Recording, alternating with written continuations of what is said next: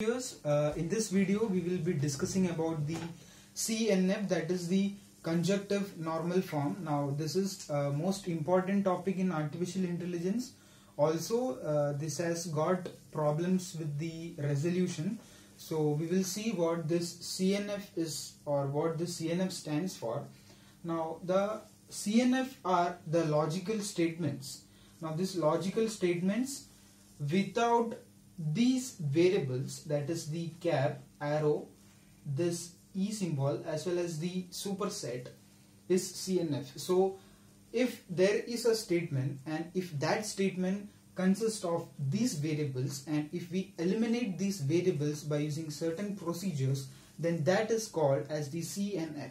So let us see how to eliminate these symbols so that we can get a pure CNF. So first is that elimination of this arrow. So this arrow is being eliminated.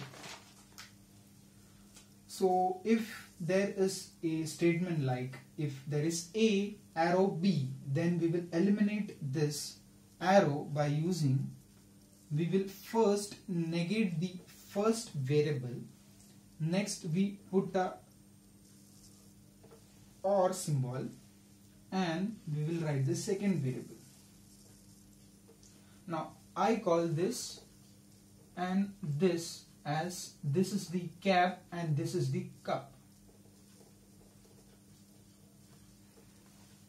So this is cap and this is cup, so it becomes easy to remember while solving these kind of problems. Next we will eliminate this cap. So for elimination of this cap, simply we have to write this A as well as this B. So we have eliminated this cap as well. Next we will eliminate this opposite E. So we will eliminate this opposite E by replacing it with a function called as the P of S. Now this P of S is called as the Skolem function or the Skolem constant in fact. So we eliminate this E with the help of Skolem constant.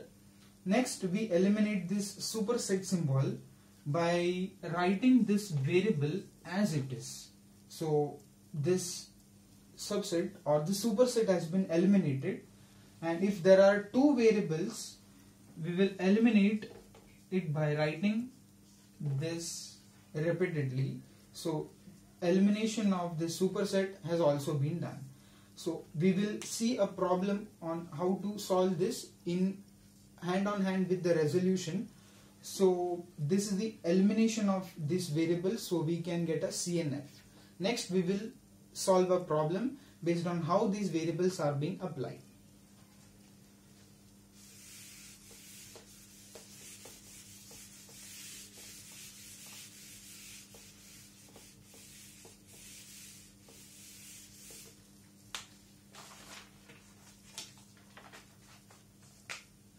So the problem goes like this.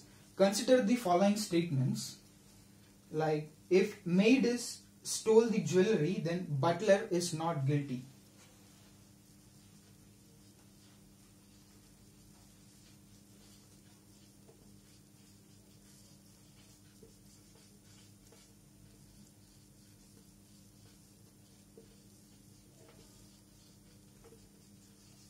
Next is either maid stole the jewelry or she milked the cow.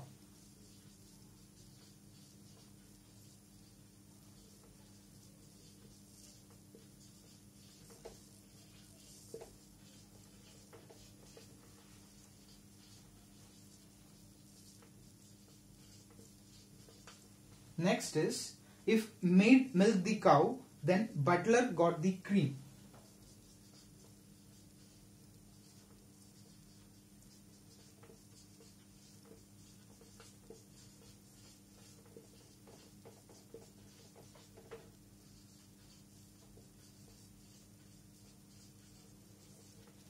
Therefore, if butler is guilty, then he got the cream.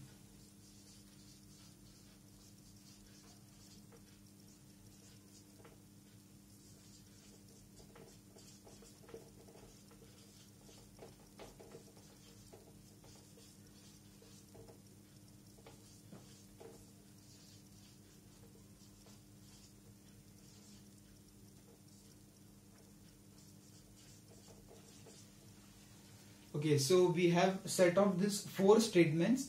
So based on this, we will first convert it into propositional logic, and from propositional logic we will eliminate the symbols and convert it into CNF, and finally from CNF we will resolve it.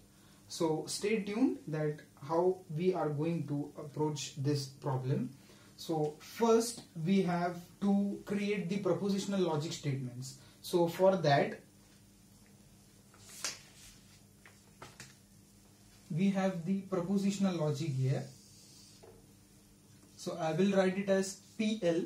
PL stands for propositional logic. So I will take one variable, that is P, and I will assign P that maid stole the jewelry.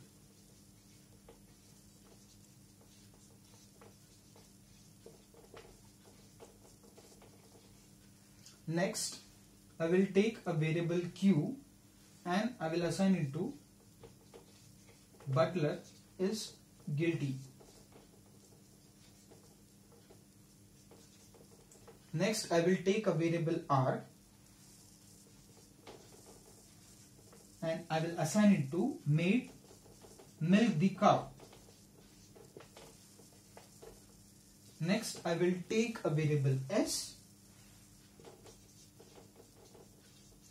and it says butler got the cream.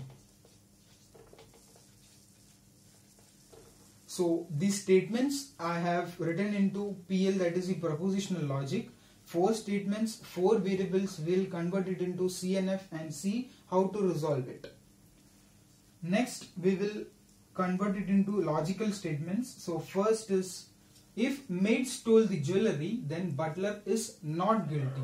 And if maid stole the jewelry, that if P is there, then for then we will write an arrow, butler is not guilty. Here it is butler is guilty, so for not guilty we will negate this and write a Q here. So this is the first statement. This has been done. Next, either maid stole the jewelry or she milked the cow. So it goes like P cup R.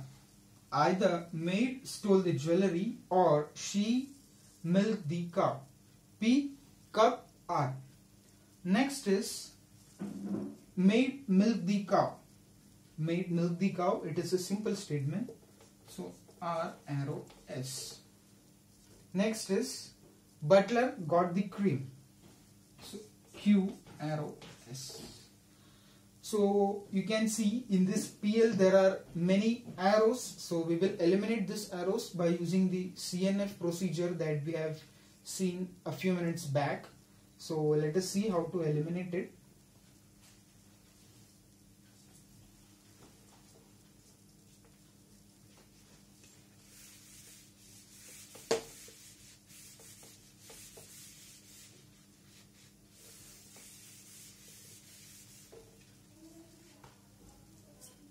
So we have the very first statement of this arrow. We will eliminate this arrow by negating this P, or we will write the left variable as it is. First variable we have to negate, then we have to write the cup, then we will write the right hand side variable as it is. Next, we need not eliminate this or, so we will write it as it is. R arrow S. We will negate R or S. Next, negate Q or S.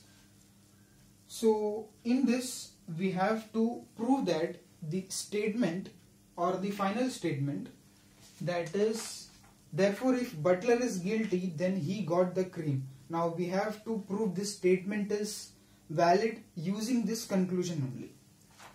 So for that, what will we do? We will negate this statement and we will solve it into 2 parts by using the resolution process. So we will negate the conclusion. So how you will negate the conclusion?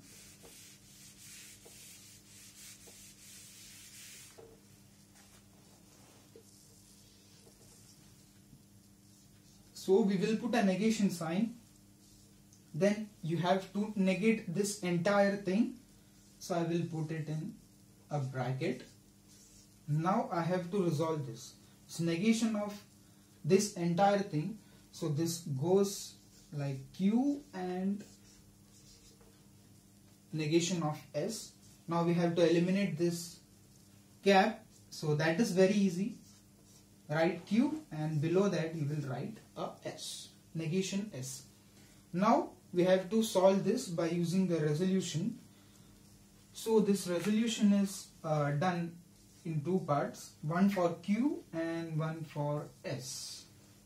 So for this Q we will take a statement that is this one, that is negation of P cup negation Q. So this finds the appropriate. So we will resolve with this. So that goes like this. So Q and Q gets cancelled. So in the previous videos you have seen how to resolve this.